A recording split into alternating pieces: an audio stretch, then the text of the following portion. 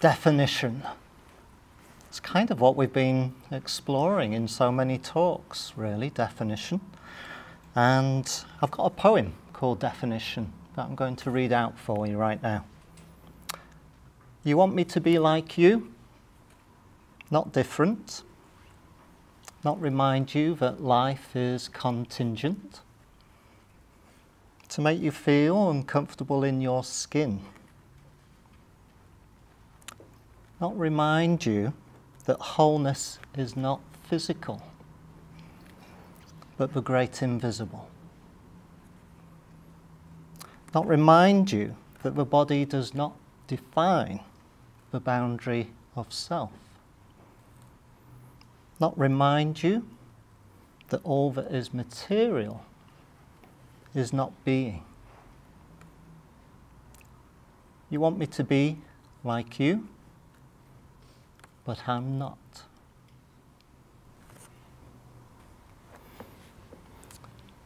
It's a bit of a harsh poem in some respects, isn't it? I wrote that after an accumulation of experiences in a wheelchair, on crutches, wearing a prosthetic limb, all based on people's reactions to me as a disabled person. And that's what I'm going to explore today, the definition of disability, and maybe how we perhaps need to rethink about how we think about disability, and maybe see disability where perhaps it isn't seen. I'm very, very lucky. I say that every day. In 2002, I survived a near-fatal road accident. And as a consequence of that accident, life offered me a second chance. I ought to say that this isn't a lifestyle choice. I wouldn't recommend it as a lifestyle choice. What I went through was rather terrible.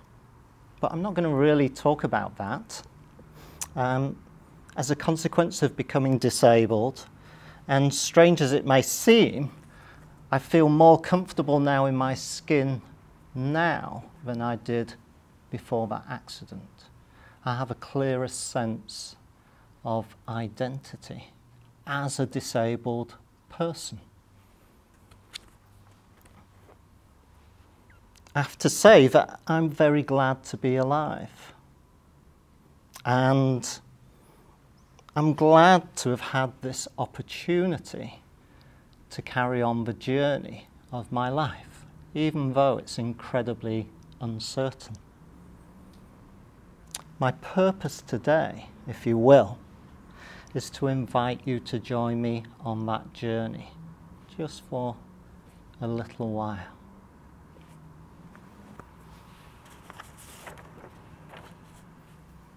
So I'd like to invite you to take a more purposeful and a more nuanced stance on disability, whether we're disabled or not.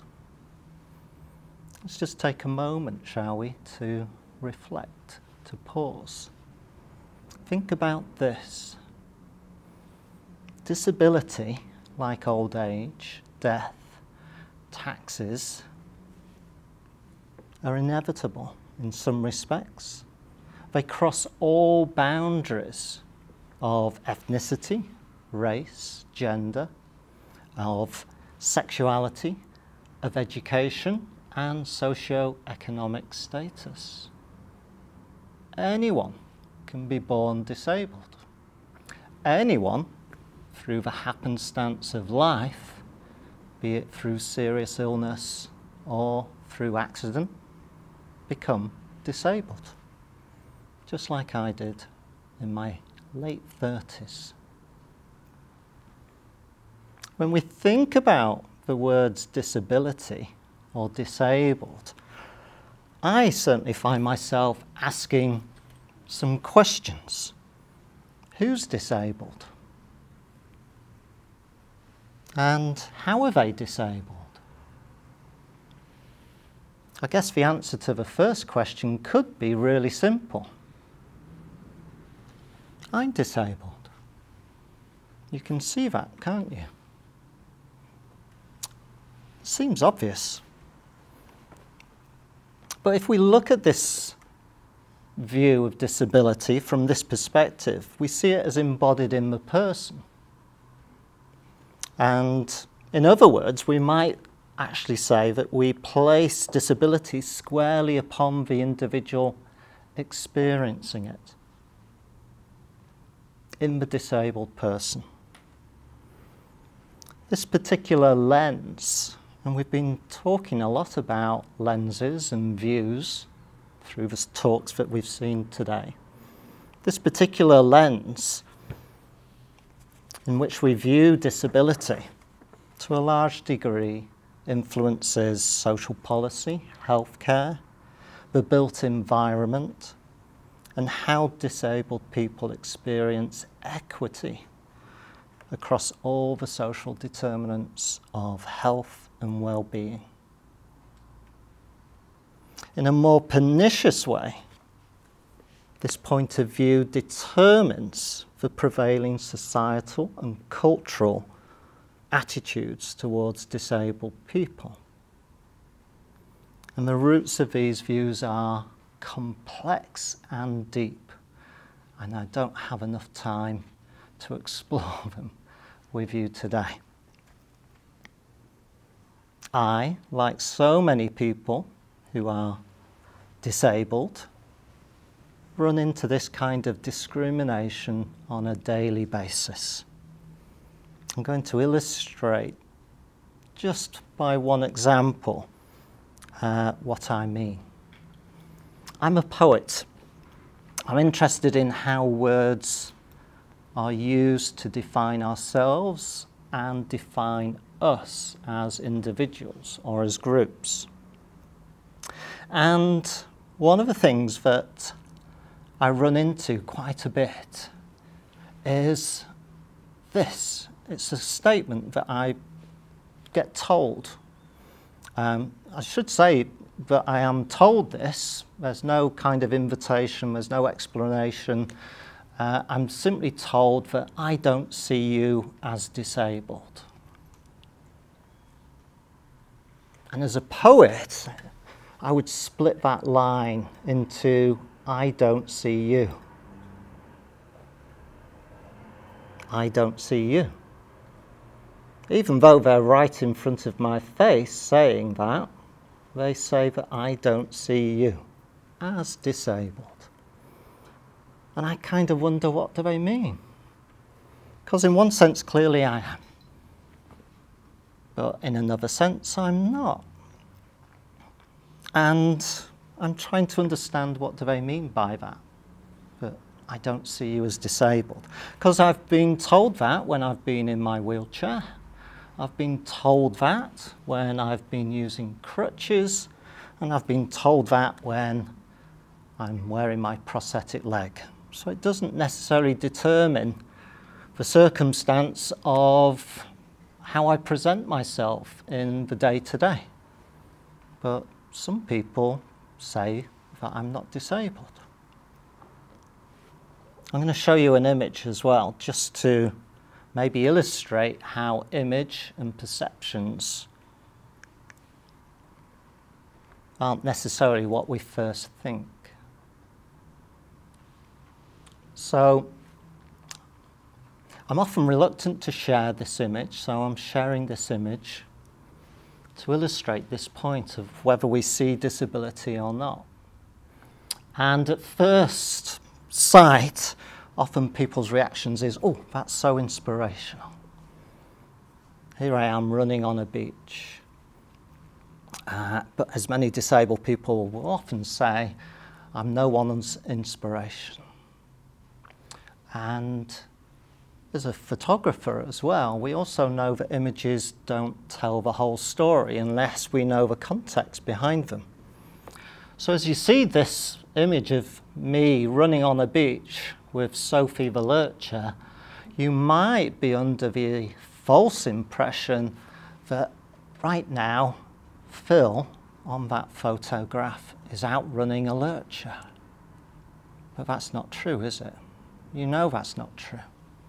Sophie, bless her heart, throughout the day, as I ran up and down that beach, always stayed slightly behind. Because Sophie's an enlightened being. She's no longer with us any longer. And she recognized that it was my time to shine in the sunshine. Because it had taken me 10 years to get to that point where I could run on a beach. It doesn't show 15 years of nightmares on a nightly basis and the fear of going to sleep. You can't see that from that image, can you? But that's my experience post-accident. Can you think about what that might be like to be actually afraid to go to sleep? I know some of you know exactly what I mean.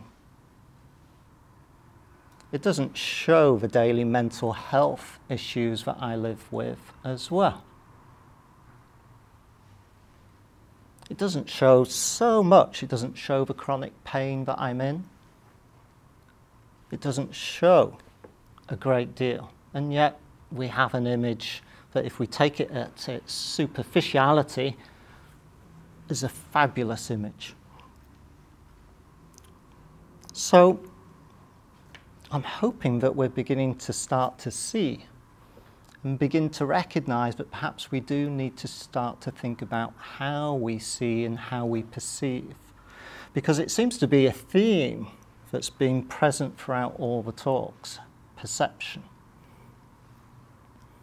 So, in order to do that, we need to change our minds. And one of my favourite poets, authors, musicians, Gil Scott-Heron, said that the first revolution is to change your mind.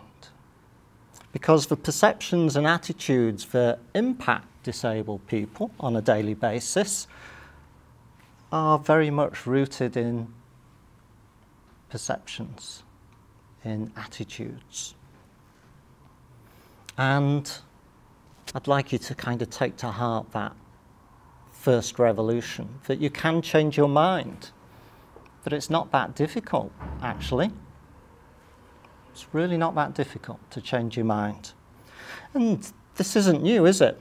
We hear this about racism, we hear this about sexism, but it's so much about perceptions, it's so much about attitudes, and that requires a change of mind.